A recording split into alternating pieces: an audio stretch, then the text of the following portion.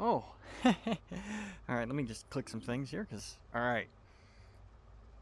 So a couple months ago, I did a video on the VR tank game coming out called Steel Crew, and about 2-3 weeks ago, it actually came out in early access. So figured I'd revisit the video, answer some of the questions that other people had asked, and do another little just kind of light overview of the Sherman Firefly here. Uh, This is a VR game. However, you can, and this is a question that's been asked before, you can play it on a flat screen if you buy it. And if you buy it on flat screen, you can play VR with your VR friend, or you can play it with your friends who are playing it in VR. It is cross-play like that. It is a PC game though, so it's only available on computer. So if you're using any VR headset, it has to be a PC VR headset. I'm using an Oculus Quest 2 with AirLink, and because of my home setup, I'm 4 feet away from my router. I'm actually sitting on a shop stool, so I can actually just like completely spin around. I gotta be careful though, because I do have a wire because I'm plugged into the charge cable right now. But it will work on almost any VR headset.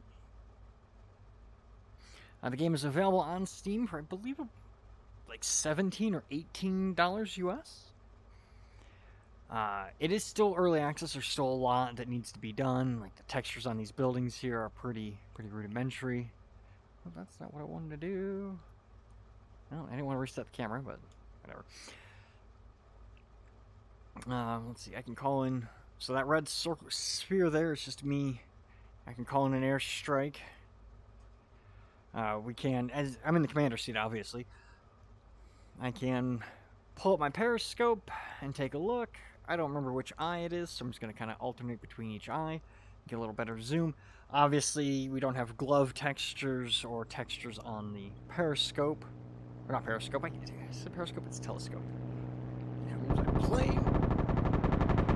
There it is. And it just comes down and fires some machine guns. It's a good way of spotting an enemy vehicle, and if the commander or driver sticking their head out like this, they can be injured by that, and that machine gun does do a little bit of damage to enemy tanks.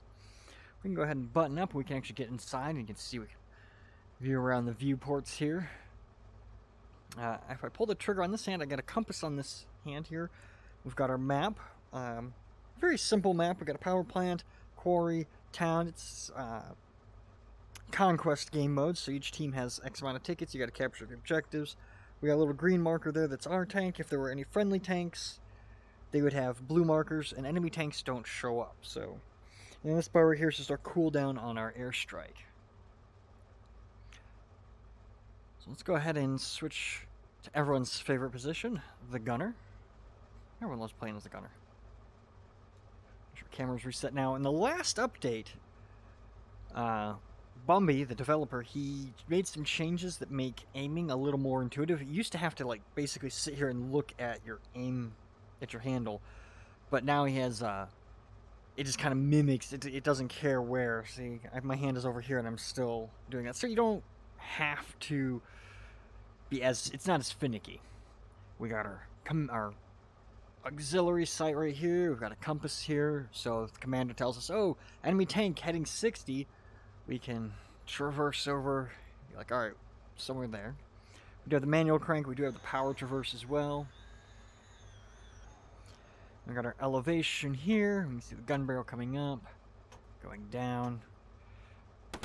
Coaxial gun there, well, 30 caliber, I believe it's a 30. And then the main gun.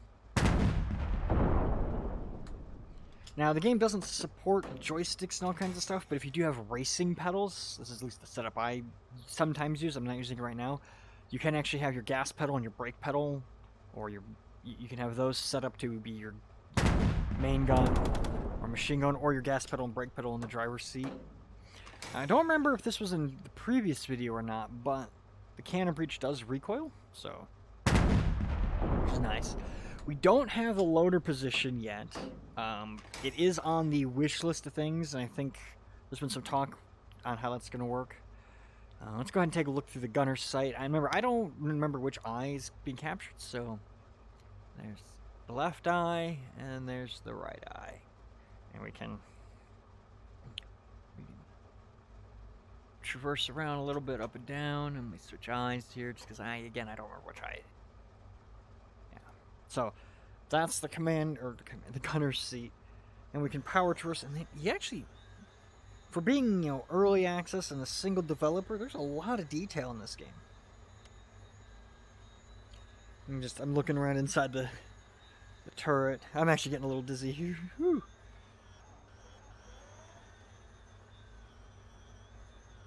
Let's go ahead and take a look at the driver's seat here.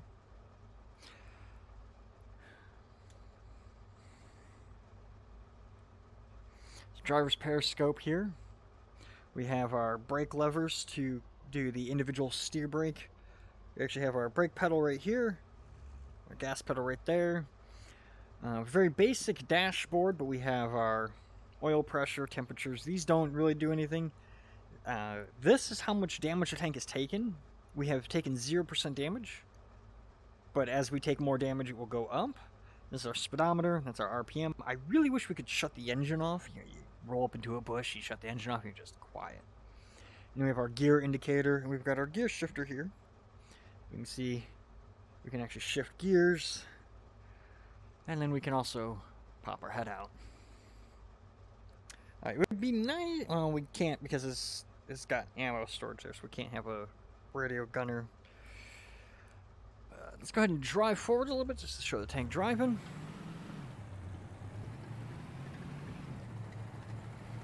We can steer.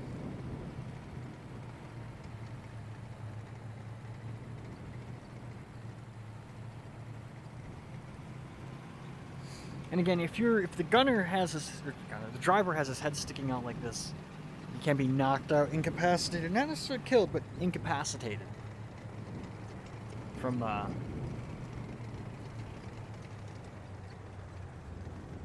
any kind of machine gun fire, either an airplane or even the coaxial on the enemy tanks. Now, the other tank that we have in the game is the T-34,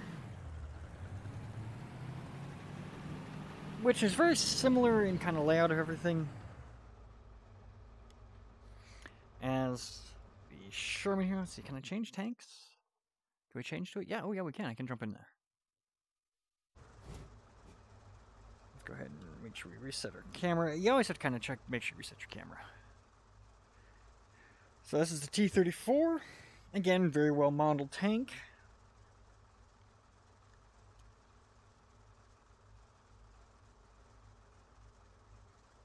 Can we go inside? Yep. So similar deal as the Sherman. We got our viewports here. Gunner sits here. Loader would be right here if we had the loader as a playable position. Again, you have plenty of view except for that little dome piece there. Kind of gotta like look around through it.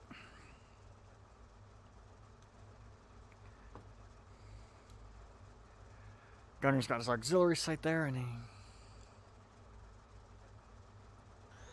power traverse there. Manual traverse here. Oh, that's elevation. Oh, they're backwards in the T-34. We got coaxial. You can see the tracers.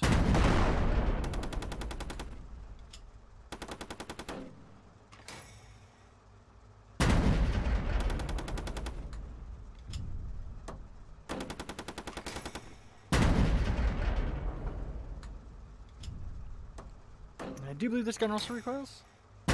Yep, it's got the recoil. And let's go ahead and jump into the driver's seat of this thing. Now the driver's seat is weird because you have two periscopes, so it's like you put your head right here and it's kind of weird. But the same deal, you got your speed, RPM, your health, heading, gears. I'm not sure what that one is. Gas pedal there, steer sticks here, and gear shifter right here. So we're in first gear, and then we can actually, there's our hatch. We can look around. Nice, we're in third gear. T-34 is a little faster than the Firefly. It only has 4 speeds.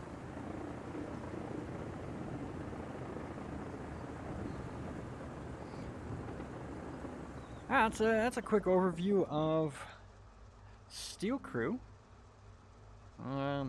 Hopefully that gets you interested in wanting to play it. Right now the community is really small, so it's kind of difficult to find games. You got to kind of coordinate with people and everything. I'll put a link in the description to the Steel Crew Discord as well as the Steel Crew Steam store page. I'm Kaz. Thanks for watching. Catch you in the next one.